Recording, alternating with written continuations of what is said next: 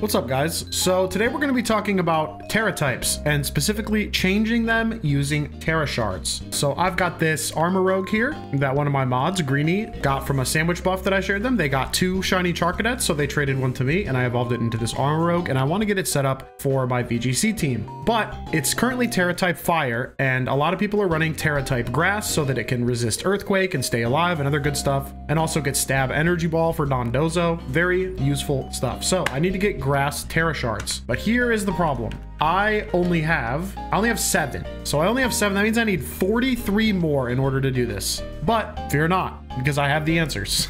I have a method for getting a lot of these very quickly, and it's not duping. This is something anybody can do. And of course, being the sandwich lord that I am, it has to do with sandwiches. So without further ado, let's kick it off. Let's see what the deal is. So what I have on my screen here is Cecil Bowen's wonderful sandwich simulator. A lot of people in the sandwich video asked me if someone would make like a simulator for the sandwiches at some point so people could just plug in ingredients without having to test them in game. And we finally have it. It's not 100% perfect, but using this, I was able to come up with a recipe for every single type that gives you raid power level 2 without having to use an Herba Mystica, which is really, really useful because raid power level 2 gives you 2 extra drops from raids. Raid power level 1 only gives you 1 drop, and raid power level 3 requires an Herba Mystica. 2 extra rewards for no Herba Mystica is definitely the sweet spot, and the buff lasts for 30 minutes. So step 1 is we need to make a raid power grass 2 sandwich. And that's what I'm going to do. Now, these sandwiches aren't the easiest thing in the world to make, and I'll cover some of them. Like, they kind of fall into 3 different categories of like sausage hell, egg hell, and then normal recipes. And I'll go over some of those later in the video, so stay tuned and we'll talk about the recipes themselves. But first, let's finish the setup for farming these raid crystals as fast and efficiently as possible. So since I'm going to be using raid power grass level 2, what I need is grass type raids, right? Stands to reason that you would need grass type raids to get grass type shards. And so what I've done is make sure that on my map, I have a lot of grass raids that I know the location of and can get to easily. So I've got 2 right here that I know I can access easily. And then I've got 1, 2, 3, 4 in the desert. That's 6 raids that I can get to very, very quickly, which is really, really helpful. If you're going to try and be as efficient as possible, you want to make sure that you've got a good number of raids on your map before you run the buff and know where you're going to go. Now, let's say you wanted to farm ghost type shards. You only got 3 ghost type raids on the entire map here. We got 1, 2, 3, and then there's none anywhere up here. So that one would be really bad. So what would we do? So you can just leave your map open, press home, go into your system menu, head down to system, and just move the date forward by a single day. And then when we pop back into the game, whoop, you'll see the raids just refreshed. And now you'll check again. It's like, okay, now I got 1, 2, still only like 2 or 3 ghost raids. Not ideal, but you would just do that. You would just keep re-rolling the map until you got one that was really good for the type that you wanted. So step 1 is we need to figure out what sandwich we're going to make. Step 2 is we need to set up the map so that we have a lot of raids for that type on the map. And then I'm actually going to reset so I can get back to my grass map before the date skip. Make sure to set my day back to what it was so it doesn't update when I boot the game. Go back to 12.6. And now when I boot the game, I should have my grass map back. Yep, and when I load it in, I have my 4 grass raids right there and my 2 grass raids right there. So that's 6 grass raids that I can do really quick. I'm gonna fly out there and get ready to get started with the 30-minute buff. So I'm gonna put up the buff. I'm gonna farm raids for 30 minutes. I've already got Pokemon prepared to farm said raids. I've got my level 100 fire type Scarlet, who's just classically trained attack and speed, you know the deal, with a life orb. And then a Tera type flying booster energy Salamence that is mostly attack and speed, that gets the acrobatics boost after it uses the booster energy. Very useful combo. So those 2 should be able to handle any of the grass raids we come across, probably deal with them in 1 to 2 hits because we want to be able to do things as fast as possible, right? And now for the hard part. We need to save. I'll just save right here because I'm about to make a sandwich in case I fuck up the sandwich, and you'll see what I mean. These sandwiches are not like the sparkling power sandwiches. These sandwiches are monstrosities because it turns out that in order to get raid power level 2, you need to meet 2 requirements. You need to get over 180 points for the type based on the ingredients, and you need to get over 100 points for raid. And so in order to get that single player without using Herba Mystica, you need to get really creative with your recipes. And so looking at my list, we're gonna need 4 eggs, 2 potato tortillas, curry powder, pepper, and then double whipped cream. So this egg situation is gonna be a mess, and we have to get every single egg on there. I'm gonna try my best. All right, so we're gonna need 4 eggs. 1, 2, 3, 4. We need 2 potato tortillas. 1, 2. And then we're going to need 2 whipped creams, a pepper, and a curry powder. And we'll just use a silver pick. And now for the fun part. Okay, so what I like to do for these ones that have a lot of eggs, step 1 is to lay down a layer of eggs onto your bread. Sometimes they're gonna be sideways, sometimes they're gonna be up and down. I like to get, you can kind of fit it like this. You can get, oh, see, it gave me another up and down. That's annoying. Okay, I'll put that on the edge. All right, this one's sideways. I can drop that right next to this one. And then hopefully this one's up and down. All right, cool. So we have our first layer of egg. Now we're gonna put the potato tortillas on top of the egg and try to get it so both of them can sit flat on the sandwich. There we go. And it's looking a little precarious, but I think we'll be all right. Now we just have to get all the eggs onto the potato tortillas. We got a sideways egg that can go on the side there. Got another vertical egg. We'll put that over here. It's looking pretty wobbly. We got another vertical egg. Hopefully that fits right here. All right, we got it on. Little sideways egg. All right, she's barely holding. We got one last egg. Let's see if we can get it in there. And then top bread, you throw that away. We don't mess around with top bread when we got sandwiches like this. Thankfully, you don't need it. And it looks like I got everything on. If even one egg had fallen, we probably wouldn't have gotten the power we wanted. So when it comes to these egg sandwiches, I really recommend that you do that. Oh, what a masterpiece. What an absolute masterpiece that is. Raid Power 2 grass. We're in there. All right, so we got 30 minutes. It's time to move. We got to be quick. We started with 7 grass shards. Let's see how many we have when we're done. My first one is over here. All right, we got a lichen rock. We can just do that alone. I think we'll be fine. All right, this is a 4-star, so I should be able to just swords dance turn 1 and then clean things up. Yeah, that Acceleroc's not going to do much. I'm level 100. All right, bitter blade. Hopefully this kills. Oh yeah, clean sweep. All right, so that thing's gone. Let's see how many shards we got. I don't even bother catching them when I'm farming because it just wastes time having to do all that catching animation. You can just get the rewards like this. We got 1, 2, 3, 4, 5 shards. Not bad for a or no, just 1, 2, 3, 4. So we got 4 shards for a 4-star. That's not bad. And it only took a couple minutes. And then once it's done, you can just hit right on the D-pad. And I still got 27 minutes left. We got plenty of buff. So let's hit up this one. And this is why it's so important to have them close by, because you want to spend as little time navigating around the world as possible. We want to maximize the amount of time we're spending in these raids. All right, we got a Florges 5-star. It's pretty good. Let's do it. It's a 5-star, so I'll probably do the triple swords dance. Really give it the business here. All right, we're boosting up. Boosting up. Doesn't look like my teammate's doing a lot of damage, so he shouldn't clear the boosts anytime soon. Petal dance, that's fun. Do one more swords dance here. All right, we're at +6. Please don't clear my boosts. All right, still petal dancing. We're in good shape. All right, bitter blade. Let's see what you got. Boom! Oh my god, what a nuke! Still gonna have to do one more bitter blade after it's all said and done, but that was a pretty good amount of damage. Oh god, it's gonna take a million years to do all this bullshit. Can't wait to attack. And there we go. That one's cleaned up. 5-star should get some pretty juicy rewards. Hoping for like 6 or 7 shards maybe. We got 1, 2, 3, 4, and no extra ones. That's too bad. Very unfortunate. You only get 2 extra drops. Sometimes you just get EXP candies. That's just the way it is. It's random. Got to deal with it. We're just trying to give ourselves the best chance we can of getting as many shards in half an hour as possible. All right, I've got 4 raids left before I got to change the map. So let's go into Asado Desert and start cleaning these up. All right, so while Other Hefe is finishing up farming those raids, let's do what I promised and talk about these sandwiches for a little bit, huh? So here is the Imager album, which I will have linked in the description, that contains all the recipes for Raid Power Level 2. And like I said, they kind of fall into a few different categories, right? Like this Bug Power one falls under the Sausage Hell category. It's got 3 pieces of chorizo. So that's 9 individual sausages, 2 potato salads, and then 3 pieces of cherry tomatoes. So that's a lot of stuff to fit onto one bread, right? And then you've got other ones, like this is one of the pre-made recipes for Raid Power Dark. It's just fried filet, lettuce, potato salad. For the recipes that have this is obviously better because these are like simple sandwiches that you can make with not many ingredients, but not every type has one like this. And ones like Dragon and Bug fall into this Sausage Hell category. Let's see if I can find another good Sausage Hell. Yeah, fighting. Look at this, 4 herbed sausages, 2 potato tortillas. These get kind of insane. So you got our Sausage Hell, we got our Egg Hell. This one's got 3 eggs, 2 potato salads, and a potato tortilla for Fairy. I actually did this one in testing and it came out looking absolutely ridiculous. I'll put that on screen for you. But let's take a look at how this works, right? Let's go into Cecil Bowen's calculator and see why this gets us Raid Power Bug Level 2 and why it's so precarious, why we need so many ingredients, right? When we pop into Cecil Bowen's calculator, let's just pop in the recipe for that Bug Power sandwich. Cherry tomatoes, 3 chorizo, 2 potato salad, pepper, and 3 whipped creams. 1 cherry tomato, 3 chorizos, 2 potato salads, a pepper, and 3 whipped creams. And see, that gives us Raid Power Bug Level 2, but like, why does it give us Raid Power Bug Level 2? How did I figure this out? Well, to do that, we're gonna have to turn off simple mode. When you turn off simple mode, and then make sure you have to click this little expand button to make sure to see all the individual values for the pieces, we can see sort of what's going on here. So before we look at the individual ingredients, let's look at the final sandwich, right? So the final sandwich has raid at 118.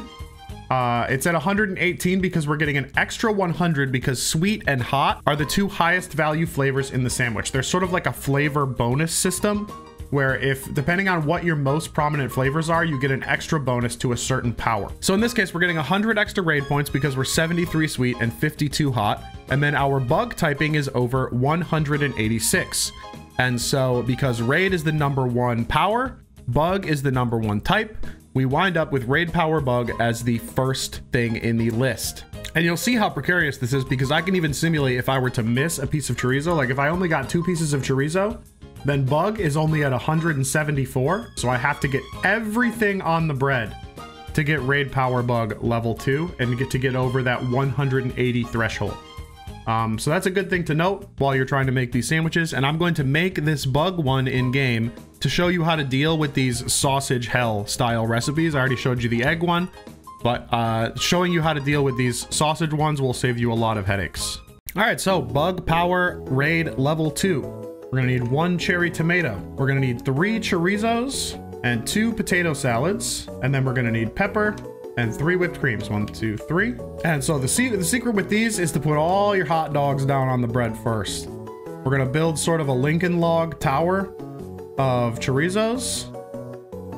And this is literally just a hot dog sandwich. And this is the most ridiculous. This is literally eating an entire bag of hot dogs at once, which is just ridiculous. Like, I can't even imagine the caloric intake of this sandwich. Like each one of these hot dogs has to be like 200.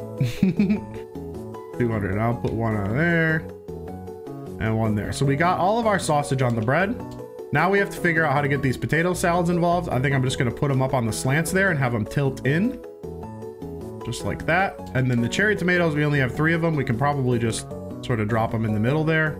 And the hot dog lattice will do the trick. Oh no, see, we lost the cherry tomato. I guarantee without 1 cherry tomato, we don't get raid power bug level 2.